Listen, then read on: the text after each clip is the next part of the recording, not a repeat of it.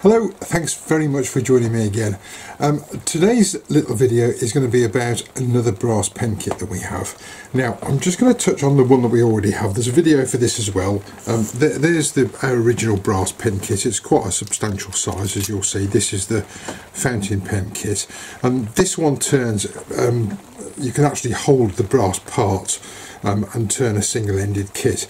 Now we've got a new kit which is a little bit different, and you'll see when I hold it up here it's a little bit smaller than the other one. This is a double-ended kit, so it has an end, so it can be turned between centres. Now the advantage of a solid brass pen kit over traditional pen kits, traditional ones lots of you will be familiar with, generally they're steel and they're plated in chrome, gunmetal, cheap gold, 24 karat gold, all manner of different finishes. So if you touch a tool or anything like that on one of those finishes, it is, I believe the technical term, knackered. However, with a brass pen kit, that's not quite the same. The brass pen kits that we have, but both of the ones that we have, they do have a finish on them. It's a lacquer finish, which can be removed. So if you're turning these, and these don't have tubes, the one I'm going to talk to you about in a minute, I'll show you what comes in the pack, but you can sand it and refinish it and add the finish that you're putting on your pen back onto the brass parts, so it's not actually going to ruin the pen itself. So if inside the packet we've got a refill, as you would expect, and a little spring that's to go on the end of the rollerball refill. There is a nib connector, there is the nib which screws on like so, and then there's the pen cap which screws on there. So there's the end of the pen as it will come in the packet, and then there's the hang on, they're difficult to grab hold of these. There we go, a little brass end there. Now the brass end you'll see is flat. If you want to turn a pen with this in and finish this on the pen, you can do that. Brass is fairly soft, and as long as you have a steel live tailstock, you can do what you'll see I've done here, and it's the tailstock that's just made that little point. It does have to be smack bang in the middle. I don't normally do it that way, but it can be done that way. It just leaves a little pin mark in the end there. So that's basically what comes in the kit. The drilling for this I'm not going to show you, but I will explain to you what I've drilled. You basically need a 7mm drill for the refill. You need an 8.5mm drill to fit the nib connector, and you need a 4mm drill for the end cap here.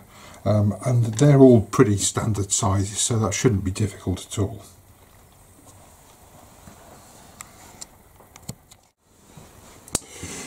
Now, I said at the beginning I was going to make the world's silliest pen, and what I'm going to show you how to make in a minute is this enormously long part pen, part wand. I'll undo that. Yes, it's extremely long, it's about 1 foot long, completely daft, but you can use it, and they're an enormous amount of fun. So this is the one I'm going to go on and show you how to make in a few minutes. This is a dig bow. It's horrible wood. But when I made this, that you'll see in a minute, it was so much fun, I went and made another one out of spalted beech, and they're a huge amount of fun to make, and people have asked me what on earth is it, and I like that just because it's different. When you do a normal pen, you can see what a normal pen is, but that generates a little bit of interest. And of course it's not only that that you can do. You could do something like this. I've used something different. I've used a bit of brass from our fiddle rail range down there to support this, and I've also used it in the end there, but there's just a little pen stand that drops in with a little end that I've made there and a hole that I've drilled in the top. It's pretty simple, but it's a little bit different, and I've not seen anyone make something quite like that. And all these things are huge fun to make. They're fun for me anyway. I hope you'll get some fun out of this and can make something original that's a little bit different. So let's go on and I'll show you how I made the foot-long pen. Before I get the bit of wood, let's just quickly pop up on the screen the measurements that you'll need. The instructions are downloadable on the website, as are a lot of our stuff. Quite often there's a video link, and underneath that there's instructions where you can download the instructions, but I'll pop those on the video as well so you can see them. So get ready to pause your video in a moment if you want to scribble those down. It's pretty straightforward, and then we'll get on with actually turning the pen.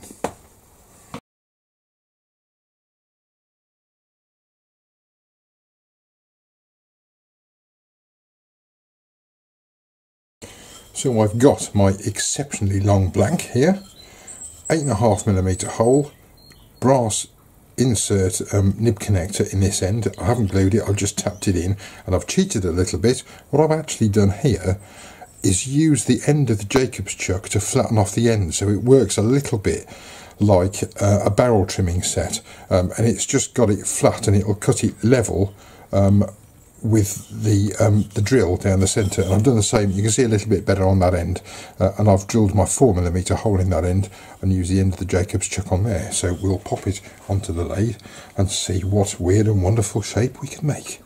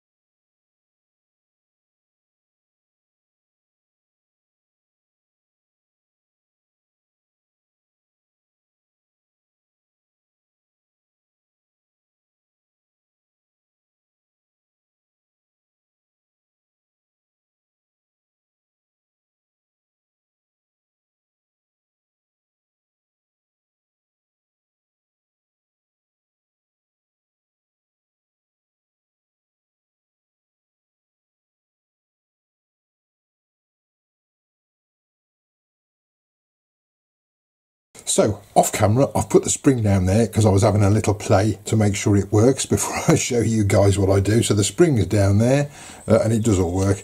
The refill goes in there, then we'll pop the little nib section on there, then we can pop the cap on there, and then about 18 feet down the other end we can pop our little brass cap. That actually needs gluing in the end there, but that's gone slightly loose because it's had the tailstock in there. That needs gluing in, but there we have the world's most ridiculous pen.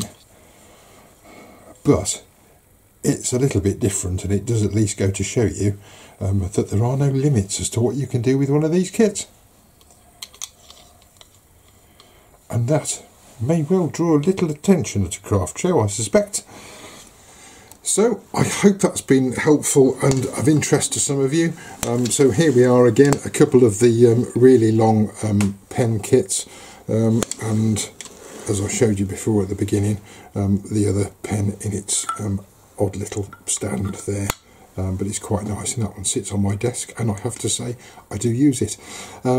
If you have any questions, drop us an email. Please visit the website and have a look round.